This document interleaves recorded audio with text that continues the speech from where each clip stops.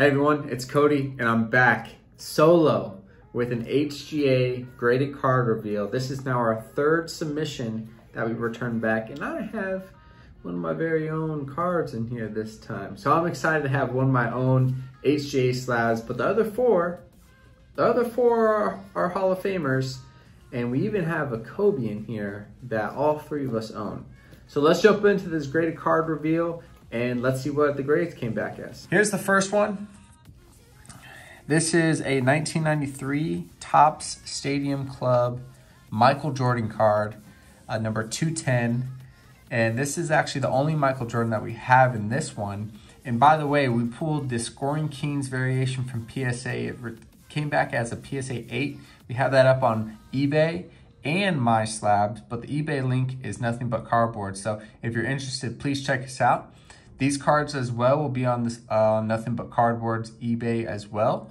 But for the first one, HGA Michael Jordan, 1993 Topps, number 210. Let's see what we got. And we got a near mint 8 on the Michael Jordan. That's a cool card. So I think we got these cards from actually a binder and a card in our LCS here in Newport Richey. These were good finds nevertheless. So we got a 1992-93 Topps Stadium Club Michael Jordan, number 210, and it got a near mint 8. So the corners got an 8.5, edges 8.5, and the surface and centering were 8.0, which is crazy because we thought we were professionals with this, and we thought we were gonna get closer to a 10, but looks like that top right corner is a little bent there. Same thing with this corner too. What the heck? I know we're pretty picky with our cards, so I'm actually kind of, as I throw it, I'm kind of surprised that we sent this one. But nevertheless, HGA 8 for the Michael Jordan. The next one is from the same set. The next two cards will be from the same set. This is the Shaquille O'Neal 201. And let's see here if I got that right. Okay. All right, so I'm thinking it's an 8.5. There's no point in not showing these grades because that is an 8.5. Shaquille O'Neal, 8.5 near mint plus. Really cool card, really nice. Again, 8 on centering. Not sure how they get that. Maybe it's on the back. No, I guess they couldn't. 8 on the centering, 8.5 in all the other categories. So corners, edges, and surface. Let's see if we see anything on this one. Maybe it's a corner. Kind of see some stuff going on there. Anyways, I like the color splash there on the label as opposed to the standard red PSA label. Not sure how these are going to perform. These vintage cards are going to perform with an HGA slab, but only time will tell. Again, they will be on our eBay. So 8.5. We're trending up. So let's see what this next one is. Shaquille O'Neal, number 247. Same set, 1992 to 93. And another 8.5. So this one was a little bit stronger, as you can tell. The corners and the surface got a 9.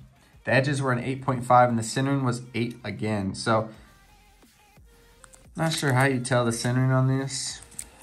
It's got to be something with that band on the bottom, right? But nevertheless, a nice Shaquille O'Neal. 92 draft pick on the bottom left. It's pretty cool. All right, let's move on. This is a really cool card. Got it a little bit after the Kobe hype.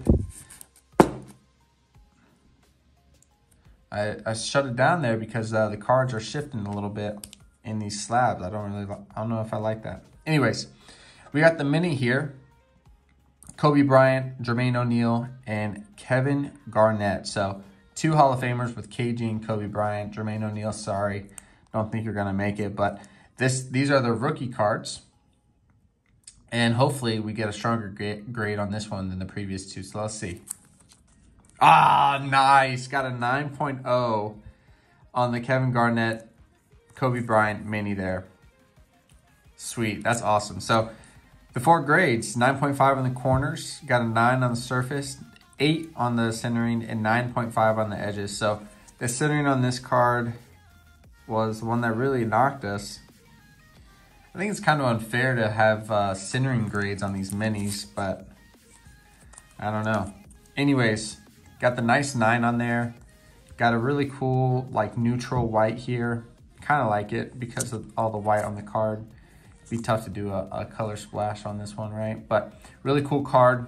Again, 2 Hall of Famers with Kobe and Kevin Garnett.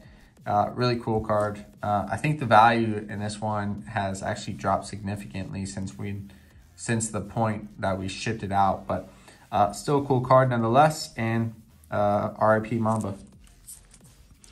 All right, so those 4 cards were all of ours. They were NBC's cards, but this final one is my personal. So it is a 2020 Prism Got Game of Tom Brady, the GOAT. And this is the Mosaic Got Game Prism. So I sent one to PSA and I sent one to HGA. Let's see what the grade's gonna be. And I got a 9.0. Come on, man. Dang, got an 8 on the surface. Brutal. Come on, HGA. What are you talking about, dude? Oh, well. Really cool card. I like the color splash on there. Now with the custom labels of HGA, probably would have been cool to have something similar to that. But nonetheless, got the GOAT in the Bucks jersey, his Super Bowl year. Man, really cool card. Got a nice flash to it. This is a 9.0. It's a mint card.